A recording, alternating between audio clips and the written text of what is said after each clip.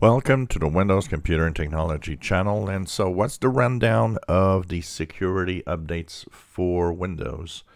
So in total, if you look at all of the Microsoft products that you can install, the security fixes amount to 83 fixes for everything. That includes Office. There's a one critical 0-day in Microsoft Outlook. And there's, of course, any other type of software that Microsoft has available. There are fixes in there, 83 total.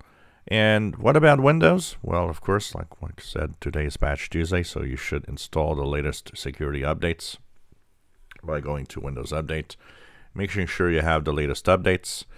The Windows 10 operating system, if you're on 21H2 or 22H2, the Windows 10 operating system has 52 vulnerabilities. 7 are rated critical, which are really, really bad, and 44 important, and 1 moderate. And of course, in there we have the 0-day security flaw that is easy to exploit. It's part of the critical flaws.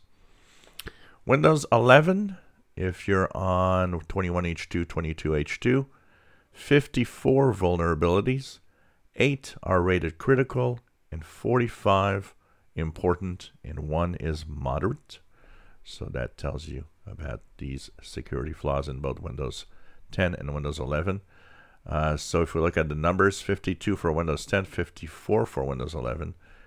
Interesting to see that.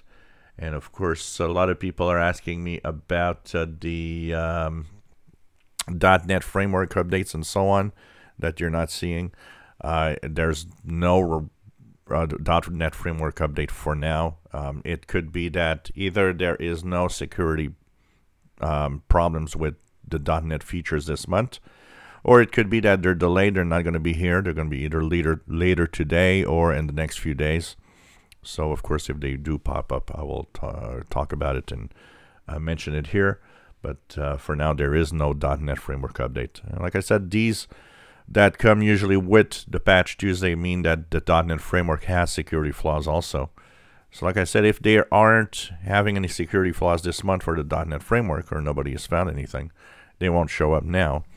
But if there is, of course, later today or during the week probably.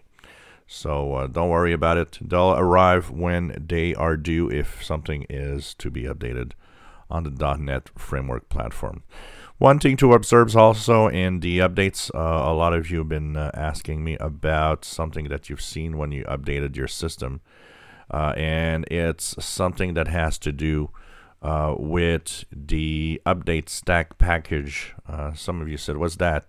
Because a lot of you have been having that today also. The update stack package is and you see it's regular here. There's one for last month, and there's regular ones coming up. This is basically just a way to tweak or fix certain things that might be happening in Windows updates. So by updating with the Windows stack package, it actually is a way to fix Windows updates or to change things if something isn't right. So that also might be coming up with the Patch Tuesday updates for some of you today. If you enjoy my videos, please subscribe, give us thumbs up. Thank you for watching.